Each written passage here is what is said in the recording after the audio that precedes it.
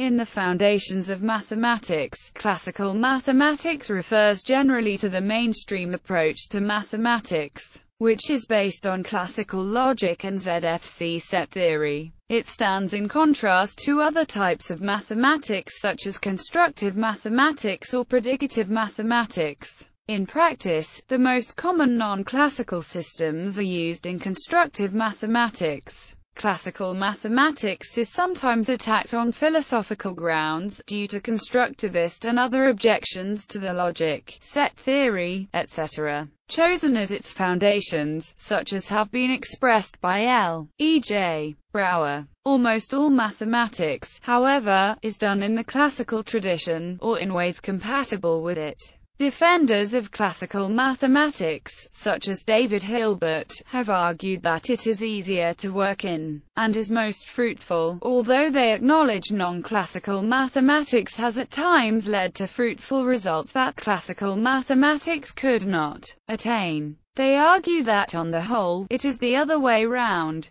In terms of the philosophy and history of mathematics, the very existence of non-classical mathematics raises the question of the extent to which the foundational mathematical choices humanity has made arise from their superiority, rather than from, say, expedience-driven concentrations of effort on particular aspects.